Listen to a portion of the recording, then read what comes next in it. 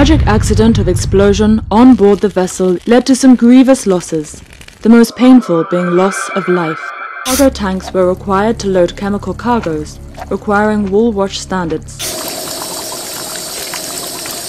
The Wilden pump was located on top of the methanol drum, which fed methanol to the hose and nozzle. Wilson, who was inside the four-port cargo tank at time of the explosion, suffered 70% burns to his body. The deck cadet is suspected to have been thrown overboard, and we are initiating a search. Arranging for a post-incident drug and alcohol test.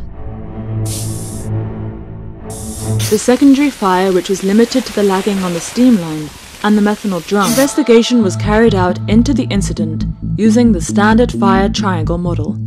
The contributory factors to each side of the triangle were investigated and included or eliminated accordingly.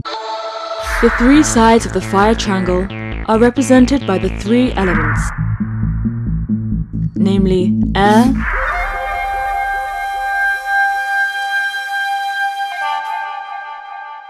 fuel,